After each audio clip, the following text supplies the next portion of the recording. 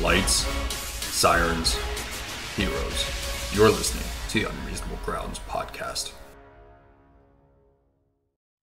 I got coffee. I've got donuts. Mike's here with me. Welcome everybody back to episode 11 of the Unreasonable Grounds podcast.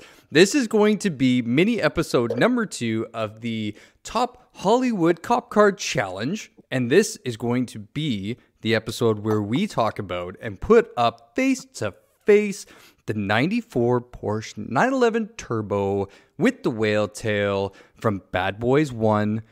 It's got to go up against the 2001 Ferrari F50 Maranello, and anybody that knows Ferraris has to say it the right way, a Maranello from Bad Boys 2. Mikey, how you doing? I think there's got to have some gesticulation for that. Some gesticulation or testiculation? You got to pinch your fingers together and have Maranello. The Maranello. So here we are in episode 11. This is going to be, as we said, the matchup for the Bad Boys films. Not talking about the third one, because again, I have my feelings about the third one, but this is for episodes 1 and 2, the iconic cars. But every single episode, we break donut. It is our tradition. It's what we do. It is giving me diabetes. I don't know what the hell is going on. I'm having the sweats half the time after going 4 years without donuts. For the last year, I've had too many. Mikey, what do you... You just gave the recorder an error. It's fine. It's fine. I'm sure it's fine. It's fine. Getting rid of this. It is the OG apple fritter. It is. That's right. The Tango Hotel apple fritter. Okay. Courtesy of late night donut run just before we started here, and I took my daughter with me and forgot her soother, so she screamed like a banshee the whole time. So the guy at the drive-through windows, like, just take it. Pretty much. Just, I think it was close to that. You're like, they're like, the poor girl's like, I hope you have a good night. And the baby's like full on like losing his voice and screaming so much, just like. It sounds like me after having that other donut we had from McDonald's. Absolutely. Okay, so I tried to eat the Keith Richards donut. So, it's horrible. So you've got the OG, you've got the TH, you've got the apple fritter. Yep. Okay, and this is where I'm gonna end up saying that I'm a glutton. I've already had an apple fritter today. Oh no! And it was like an hour and a half ago. No, it's more like 3 hours. Was it a Carney donut? It was not a Carney donut. It was from Dream Donuts again. Oh, nice. From that place, we went to the market here in Parksville. Anybody familiar with Vancouver Island? They got and I wouldn't say it's an amazing market, but it's an outdoor market, and people bring these donuts, and they're called a company called Dream Donuts. And somebody asked me to take it and just basically try it again. So you know what I did? I tried it again, and I absolutely loved it. So, yeah, I was absolutely stunned. I was blown away. It was a really good apple fritter. But we're not talking about that apple fritter right now. What we are talking about, my choice, the Score Donut from Dream Donuts. Ooh, Score Donut. It's the Score Donut. We didn't try this one last time. I won't lie. I got a soft spot for the Score McFlurries. So, okay. If I'm ever going to lose control for a McFlurry, it's going to be the Score one. Nice. I can only do so much for the diabetes. Oh, yeah. Before this knocks me out, because we're going to do 2 episodes tonight, so I'm excited about it. So let's do this, Mikey. It's 11 episodes, so let's just cheers it to episode 11. Cheers to episode 11. Nom. The couple cavities that the RCMP have helped me pay to get rid of, to fill, they're just feeling that sugar. All right, so we're moving on. We got the donuts out of the way. Let's get into this, Mike. Let's actually start talking shop. Let's get into these 2 cars. So, very first thing, we're going to do a quick review. We're going to talk about the 94 Porsche 911 Turbo. It's obviously, I think it's like a 3.6 liter. Tell me what's going on. Tell me about this car, how you remember it, and why this car is on the list. Well, I mean, the scene at the end of Bad Boys 1 in the airfield, it's pretty iconic. It is the climax of the movie. What else do you say? It really is like the grand finale, right? Like it really kind of, I think for me, when I first saw Bad Boys and they were just screaming along the runway, like I was like, it was definitely one of those moments where I was like, yeah, I want to do that, like. Yeah, because I mean, you're talking about, and in that particular scene, I guess we're talking about Marcus driving the car at that time, right? Because Mike was in the passenger seat. Yes, because that's when sounds about right. He's sitting there screaming. He's like, "That's how you drive. That's how you drive." Like he's telling him because he's going for that whatever it is, the partition, the open partition at the very end of the airfield.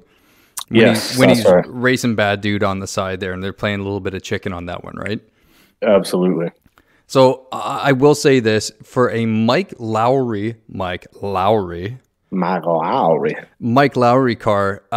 for the time in 1995. So the film was released in 1995. Obviously, the Bad Boys film, the original.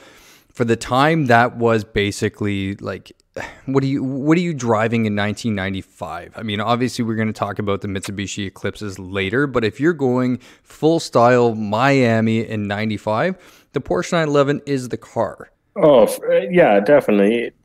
Especially like, I would say the radical body style, particularly for that Porsche, was somewhat iconic of that era. I mean, you look at it now and it doesn't really look too groundbreaking, but this is what, 27 years later almost, right?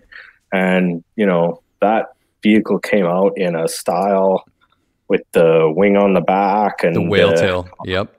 Yeah, the total whale tail spoiler, and at the risk of sounding like it's a bad thing, I really like the almost like Volkswagen style like front lights on it, right? The fact that they were almost separate entities upon themselves next to what would be your trunk space in the front there, right? So I don't know, it's a slick looking car. It was definitely ahead of its time, and there's a reason why they had it on the poster for that thing, right? So, it just looked badass. Yeah, when you think about cop cars, and this is what we're doing, we're looking at cop car movies, and we're talking about what in the early 90s really set the iconic cop film for the entire genre and how it moved forward for the next, I would say, and probably argue for the next 20 years. This was what they needed to do. This is what Michael Bay needed, was to push this movie beyond all else and just throw everything on the table and just go for it. Having a cop car and a couple of detectives take on a Porsche 911 Turbo and have it as their, I hate to say it, but like a daily driven exotic, sports car for their police vehicle. You don't get any more boss than that. Well, and I think when it comes to the actual like character interaction too, right? Like, Martin Lawrence and Will Smith have those arguments, Mark Larry and his trust fund and stuff like that, right? Like, this is a guy who's living life on the edge, right? Like he's that radical, Hollywood mythos gunslinging cop who's, living at the cusp of, radicalness when it comes to law enforcement. And yeah, if he's got zeros in the bank, he's going to be blowing it on a sweet set of wheels, right? $250,000 sold, right? I love it. And even then, we're not talking like the Porsche 911 Turbo was not that much. Like it's not supercar. It's not elite exotic. We're not talking about something, even because you're talking about even the McLaren F1s for that time, 95, 96. You're talking about the really big Jags, the XJs, like you're talking about, or XK, XJ, whatever it was, the really big one from Gone in 60 Seconds. But you're talking about those were supercars back then. But this wasn't just that. This was just a badass set of wheels. And I think, one of the biggest difference between some of the cars that you just mentioned and the 911 is this car was mass produced. Right? Like a lot of those supercars, while you could consider them, quote, production automobiles, I don't think they really fall into the criteria that a normal kind of production car would come under. Yeah, and exactly. I mean, it's definitely, it's what they needed for the film. It wasn't blow your hair back, this is completely ridiculous, but like you said, it did the job, and it's for what it was. It was really good. Moving on. So according to the internets, and if I read it on the internet, it must be true. The 911 Turbo two-door coupe was $99,000 US in 1994. Yeah, 99 grand. That's pretty good when you're thinking about the wheel and the power you're going to get with that. Not only are you talking about the wheels and power, you're talking about the prestige that comes with, whipping around in a 911 turbo. So, I mean, you know what? I think in all honesty, when it comes to balancing that supercar raw horsepower and awesomeness with something that is actually affordable, I think it's actually, he's getting a good bang from his buck. So Mike Larry might not be quite blowing the dollars as much as we thought. Maybe not, but yeah, I think what he was blowing the dollars on was they say it was a 99, but it could possibly be a 2001, depending on where you look and research. The 550 Maranello, the Maranello, if we're talking, is that what we're doing? We're doing the hand thing, Maranello. Oh, I think so. From Bad Boys 2. Ferrari. From Bad Boys 2. Yeah. It is the car that no one will forget is ripping down the, what is that, the aqueduct or whatever you want to call it, the bridge, I guess you would say, going into Miami, with the cars flying everywhere. It's Mike Lowry spinning that thing out, turning it sideways, just letting off the automatic rifle. Like, oh, for sure. This is the car. Mikey, what do you think about the Ferrari 550 Maranello? I'm a big fan. I think it took what we had sort of established as, again, not to sound negative, the super ego that is Michael Lowry, and puts an exclamation point behind it. Because again, this guy's working Miami dick, so he needs to be able to up his game and roll in the streets of Miami in a giant silver Ferrari. Like, again, it I think it really helps bring the character to life as well, and just looks super badass and really just shows that over performance characteristic that he is the bad boy, right? And he just balls out in that thing for every second it's on the film. It's great. And it's, if it's not getting showered in glass from what was it, the Haitian gangsters flying off the top of the parkade, if it's not sliding out and throwing rounds down, if it's not swerving underneath the whatever that was, a Ford Taurus that fell off the back of that car transporter that the Haitian gangsters are all throwing out, if it's not all the rest of that, the tone, the accent on that rev and that engine. And Michael Bay's ability to go and, the sound quality in that movie for that car was insane. Absolutely, yeah. Like, it's that high-pitched Ferrari whine, like, oh, man. Yeah, I hopped onto the Wikipedia earlier, and I saved the page here. So it's looking at a V12 with over 478 horsepower. So, stock. And so that's it, right? Like, that's just rolling off the assembly line. Yeah, exactly. So how much? 450? So it's 450 horse? 478, I think it was. Jesus, 478. Okay, so almost 500 horse. Yeah. Okay. In a V12. So I can't even imagine. How much are they running for that? How much would that 90, if we're talking about a 90, let's go with a 2001, because the film came out, I think it was like whatever it was, 2002, 2003, somewhere. No, it's like 2004, I think. And with that film coming out, if we looked at like a 2001 Ferrari 550 Maranello, what do you think was retail MSRP on that one? The MSRP on that one was $248,500. Okay, Mike Lowry's balling now. Not one, not even two, but 2.5 Porsche 911s. Oh man, so he steps up in that Maranello. I mean, oh my god! It was honestly sad when Martin Lawrence shot up his dash. And he it's funny when he's telling the shooter, he's like, brrr, he ends up, he's like, shoot outside. Oh man, okay. That's not going to buff out. Okay, so if we're going to start looking at it, we have used, and we talked about in episode 10, which was matchup number 1. So, Mike, we talked about that, and we said, what are we really going to use as a point of reference? What is our category, I guess you would say, and how we're going to compare these two cars? First and foremost, I know the later ones, but first and foremost, we're going to look at performance. So, performance vehicle, so the actual vehicles themselves. We've got a $99,000 Porsche 911 Turbo. I don't know. You can't beat a V12.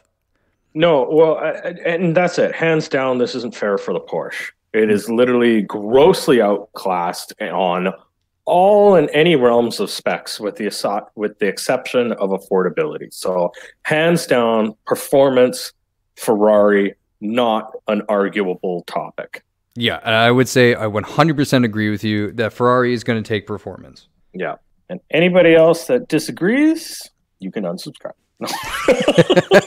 get the hell out of here, or maybe, dude, or maybe they're being unreasonable, and if they're being unreasonable, that's what I love. I invite the feedback, and I will defend their opinion and their right to have it, even if it is wrong. Okay, so now we're going to look at iconic level. What have you got to say on this one?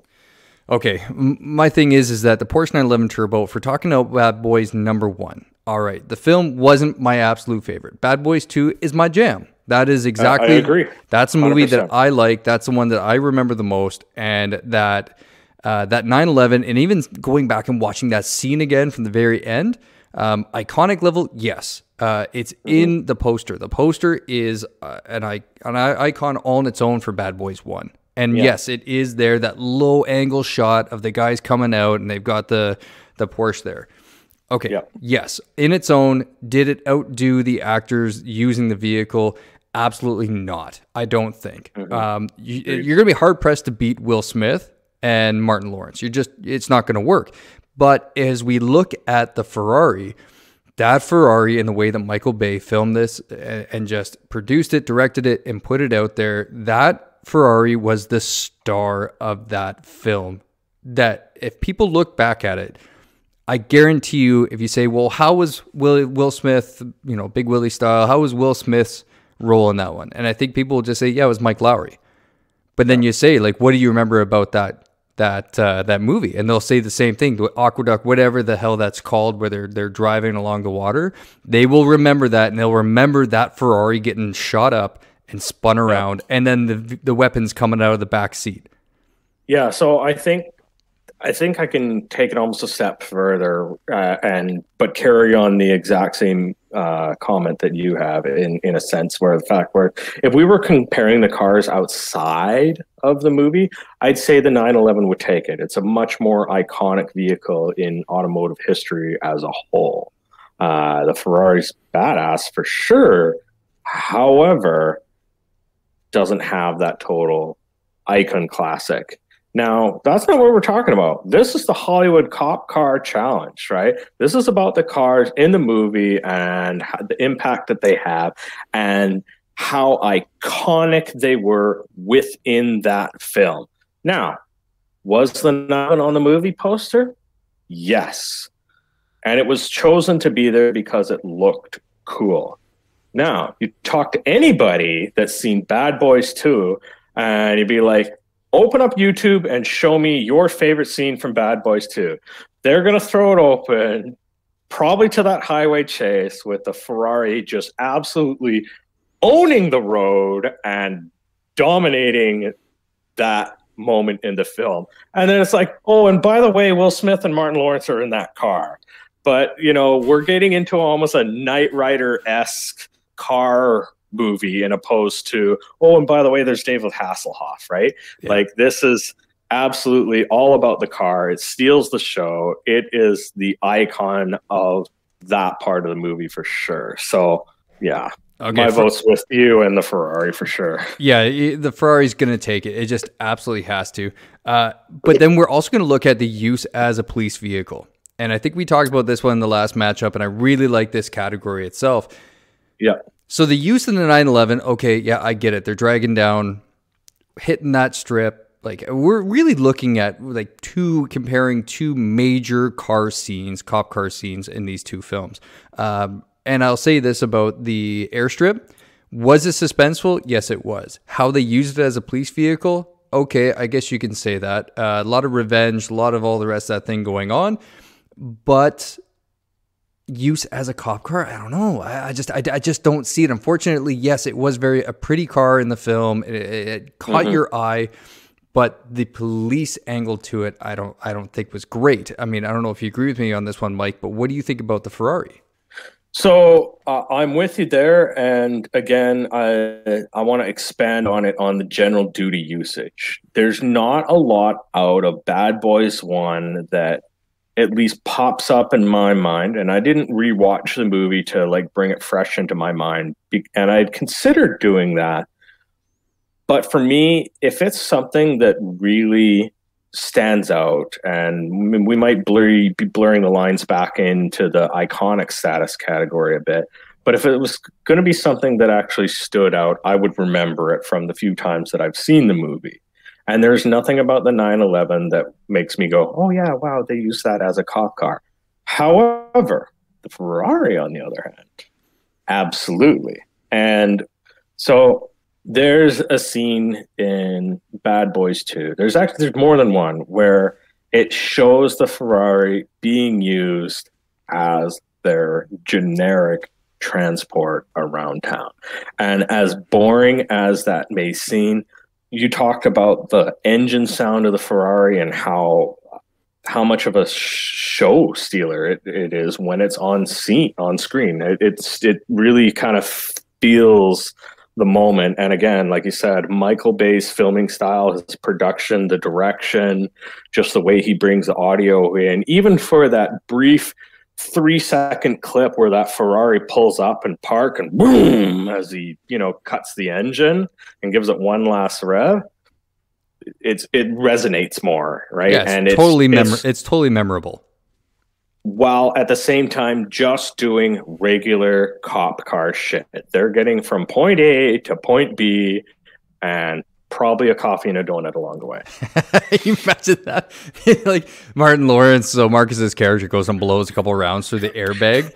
And he has the conversation with him in the captain's office where they're doing the goose frabo and they're like rubbing the ears thing where he's all pissed off. And he's like, I got some people so far up my ass, you blow up my nose or something like that. It's awesome. But I think, Mike, what we're doing is, I don't think we need to argue that one at all, that the police use is going to go to the Ferrari 100%. The last thing we can even possibly talk about, because we're keeping these episodes short, is going to be badassery. And I don't even think we need to talk about it because I think this thing already won. It is. It's a clean sweep for the Ferrari, in my opinion. I don't think it was really necessarily that fair for the 911 in hindsight. And not to take away from a 911, because let's face it, if somebody tossed me the keys, I'd be like, take it. But I'd be grinding some clutches, but I'd figure it out. Yeah, it's a Ferrari, man. It's badass. It's a Ferrari. You absolutely can't beat that. And to add to the badassery in this whole thing, and if anybody's unfamiliar with Michael Bay movies, these two cars, as a bit of a trivia, these two cars, the 94 Porsche 911 Turbo and the Maranello, were both Michael Bay's vehicles. His personal ride that he allowed. And I read something very recently. It was an interview with Michael Bay after the release of Bad Boys 3. And he actually got asked, he's like, well, would you ever change anything about the vehicles that you put in your films? And he said that initially the Porsche 911, Porsche wanted nothing to do with Bad Boys. They wanted nothing as a brand to do with the film, nothing to do with Michael Bay, nothing to do with Will Smith. But after the fact, and they took a look at how we filmed that movie, they went and threw him a giant party for Porsche because they were probably selling off the floor, like just completely selling out throughout the southern U.S. And on top of that, looking at the Maranello, also Michael Bay's vehicle as well, too. So guess what, Michael Bay? You got two badass cars. One of them ended up walking out of this thing the winner. Match number 2. We don't have to go to Instagram. No. And you know what? I got to say one more thing for the Maranello at the risk of making this a longer episode. Badassery, the Maranello gets a bonus point in my book for giving that little quiet nod to Don Johnson down in Miami. But we'll talk more about that in a future episode. We will, because we absolutely have to. So, guys, thank you so much for checking out. The winner of this one, as we say, is going to be the 1999 or 2001, whatever the hell we're looking at, the Ferrari 550 Maranello. It's moving on. Maranello. Got to get that hand in there. It's going to go to the Maranello, and they are going on to... Good, it gets 8 miles to the gallon. Oh, yes. Imagine. I'm going to drive to Nanaimo. I got to fill up my tank again. It's moving on to round number 2, along with the limo from SWAT. Thank you so much for listening, guys. This is going to be, again, episode number 11. This is the Unreasonable Grounds podcast. This is what Mike and I do. We break donuts. We talk about cop stuff. We nerd out. And we have a good time, but it's all for you guys. This is your chance to switch off without switching off. We're excited to have you out. Check us out. Check out the website, www.theunreasonablegroundspodcast.com. Check out Google Podcasts, Spotify, as well as the iHeartRadio app to go and check out episodes. We are almost at 1,000 downloads. I am losing my mind and pulling my hair out that I actually have to spend like $500 on buying patches, because I made the promise that if we got to 1,000 episodes and 1,000 downloads, that I was going to go out and personally buy patches, and we're going to be sharing those in the near future, hopefully. So, guys, check out the podcast, download, subscribe, spread the word, let people know in your detachments, let people know in your other police agencies, and if you're getting into this job, we wish you the best of luck. Guys, have a wonderful day. Mikey, parting words? Yeah, sorry. Distraction. Dog coming in. Oh, that's a dog. You're going to have to edit that out. It was my wife. I'm not going to edit that out. It's awesome. Mikey, parting words. I'm looking forward to those patches, and I'm looking forward to the next episode. I'm going to give everybody a little hint. We will not need paper or scissors. Oh, God, it's going to be horrible. That's okay. I can make those jokes now. I'm a dad. But awesome. All right, guys. Thank you very much for tuning in. We'll get you on the next episode.